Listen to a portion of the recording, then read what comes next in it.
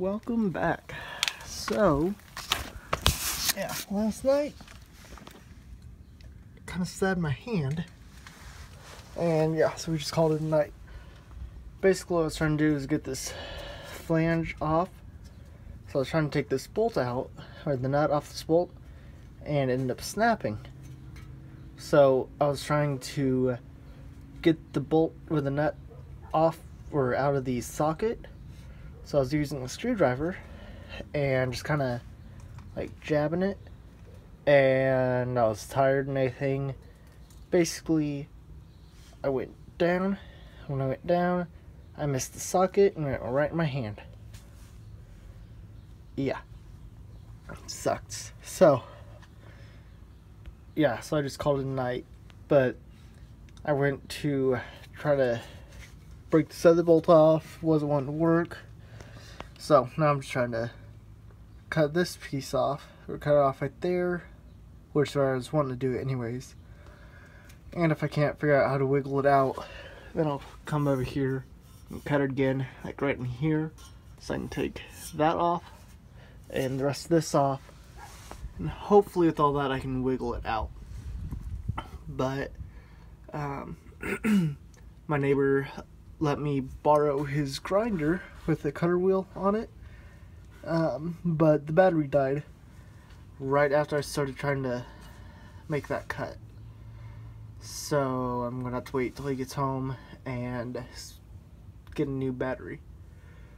So now I'm gonna go ahead and drop this pan again and finish cleaning it off. And what I was wanting to do was just get the pan all finished and get this pipe off and call it a day. But we might go ahead and start putting some fluids in. So now I got everything pretty well cleaned up, but now we got to get this old seal out. So what you want to do is get a screwdriver, a little screwdriver. You stick it around the edge, take a hammer, you tap it up there, and you basically just want to bend that seal. But be careful of how much you're hitting it and anything, because of the aluminum housing. So you're just going to basically just bend that out of the way, and then let's see if you can do this. Okay, well this one's going to be difficult, but I'm going to go ahead and try to do it on the other end, and hopefully I can get it out.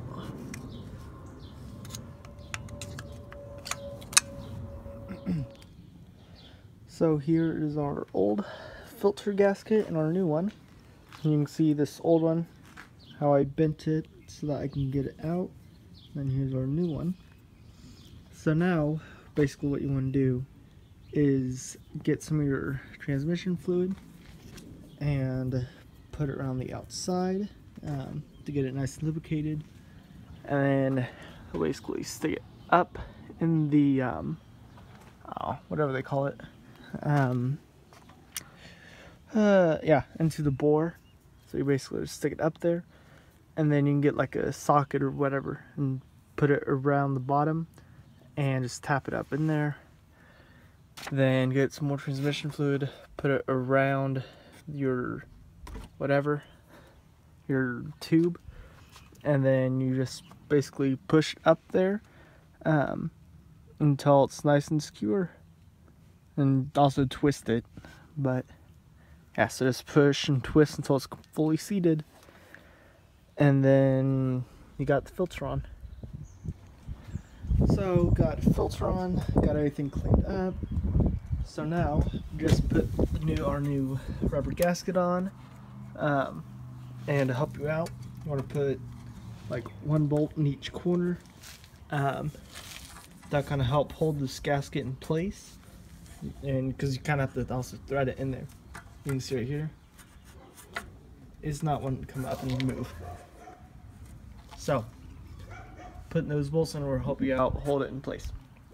So now basically what you're going to want to do is put it up there kind of get these bolts started, and then go around in a crisscross pattern and just hand tighten all the bolts. Once you get them all hand tight, then you will check your specs, your torque specs, as to how much torque they need, and then you will torque them all down.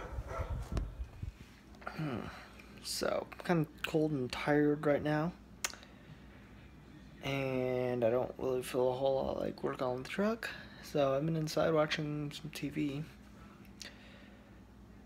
and I'm kind of hungry, so I've stopped for now.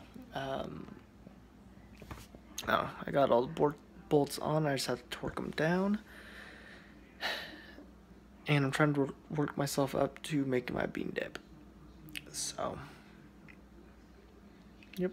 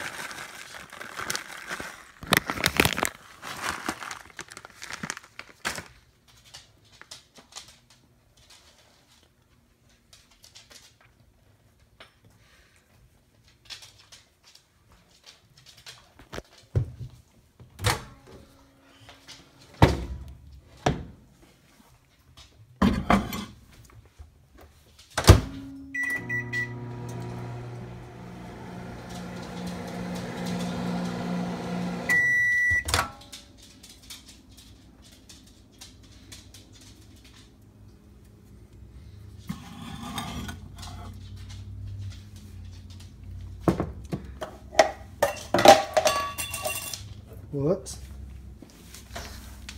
Oh. So, I just made a double batch so that we can make sure we have enough for work next week. This does refrigerate pretty well. So one of the reasons I like this recipe, whatever, is that it can be used for many things. I mean, you can sit here with a spoon and eat it just like that. You can eat it like what I'm about to do and just get some chips, like those scoops, whatever. Just scoop it in, eat it, and you're good like that. Let's see, I usually make bean burritos out of it. So just take a tortilla shell, sprinkle a little bit of cheese in there, throw this in there, and you got bean filling. Basically anything that you need like a bean filling for, or just to eat a bean dip, this works perfectly for it.